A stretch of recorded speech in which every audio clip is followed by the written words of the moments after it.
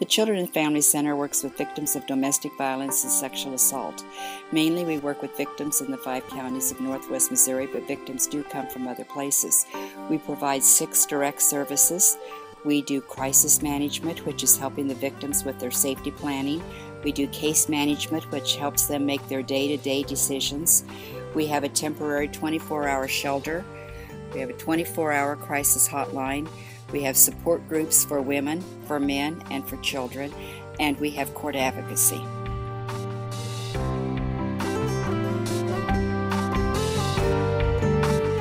United Way is very helpful to the Children and Family Center. Financially, gives us the opportunity to work with victims of domestic violence and sexual assault in many ways, and also help support our PAWS project, which is Pets and Women's project, so we can keep pets. Many of the victims will not come into shelter if they cannot bring their pets, or their pets are not safe.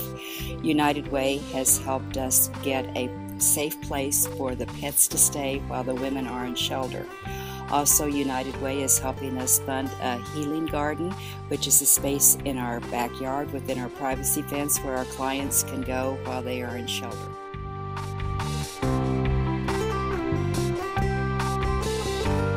This is a safe house, a temporary shelter for victims of domestic violence and sexual assault.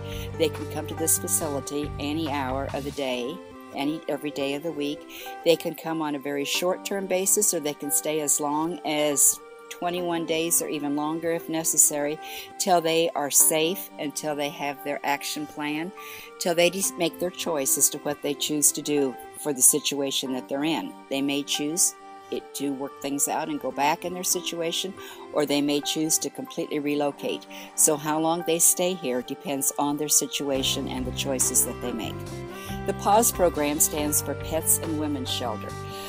Several years ago, we found out that there was no facility between Ohio and Nevada where a client could come and bring her pet, or his or her pet.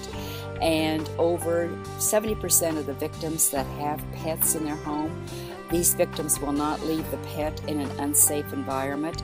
So we developed, with the assistance of United Way and community support, have a separate facility behind the shelter. It is a 2-story garage, and the pets can stay there and in the bottom level of the facility, and then upstairs in the facility is an open space where the clients can be with the pets during the day, or they can play with the pets out in the enclosed privacy fence, so that while a client is in shelter only, then the pets are here safe with them, and the client can be with their pet and is completely responsible for the care of that animal.